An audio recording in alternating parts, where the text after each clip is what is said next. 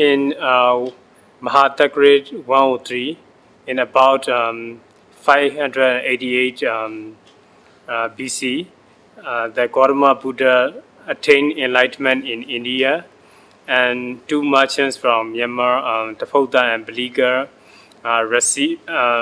offered him alms food, and the Buddha gave them 8 strings of hair as a blessing, and so the two merchants returned home to Oglaba, and the king and the Madijus, led by the king of Oglaba, welcomed two merchants who received the 8 sacred hair of the Gautama Buddha.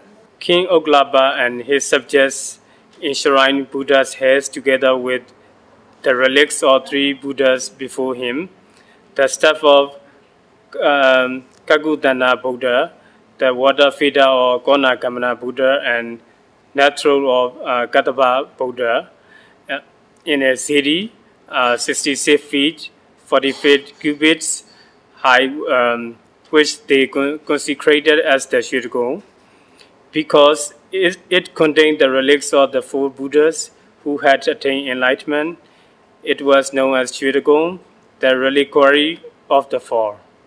From about 588 BC to 14th century, the Shwedagon was maintained by 32 kings of the Oglaba dynasty, and since 1372 AD by kings Panyau, Panyayan, Panyajando, and others.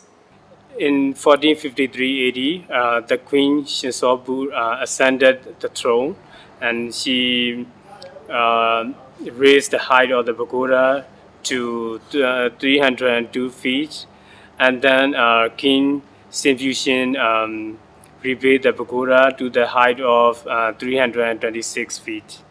The pagoda is composed of different layers, and the topmost one is we call diamond bat. So where you can see the biggest diamond at the topmost, and then the vein, and underneath that screw bind flower and umbrella. So we all these parts we call umbrella. So there will be jewelries and many precious stones donated by the Buddhists, and so this is the most precious part of the pagoda in terms of materials. I mean, yeah. So gold rings, gold necklace, every jewelry, just name it, you can find it there. Yeah. And then the part is we call banana part, because the shape is like banana. Underneath banana part is daza, and there lower, and you can see upper molding of bosses, lower molding of and bosses, and lower tender lotus, and then moldings. And the part is inverted alms ball. That's the part of area of gold plates, and then area of gold leaves, and area of thinner gold leaves. The tree was the sacred body trees. The tree was planted in 1926. It was brought from Bodh Gaya, from India. On the platform of the pagoda, there are 5 body tree of wisdom trees, as representing the Buddha. Buddhists revere the tree as Paribhoga Siddhi, or material representation. The ceremony for the watering of the body tree at the Shwedagon is held every year in May at the Tuesday corner. This is a planetary pose. On the platform of the pagoda, in 8 directions are astrological posts representing the planets. On the east, the south, the north and the west there are 2 posts each, making a total of 12. Pilgrims who appropriate with flowers, water, and light feed their wishes are granted. Chine clutching Brahma.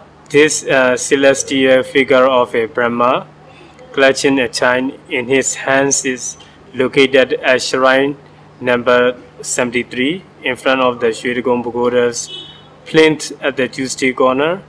It had gained a reputation that those couples who prayed to him to have a baby had their wishes fulfilled. The diamond orb the height is 22 inches, about 56 centimeters. Its diameter is 10.5 inches, and the number of diamonds you can find in the diamond orb is 4,351 diamonds. And total carat 1,800. Apex diamond 76 carat 87 ready. So now we are going to summon Buddha image because of the picture of a peacock resembling the sun and a rabbit resembling the moon in the Ganagudi in ensconcement. The Buddha image has and the name Sun Moon image.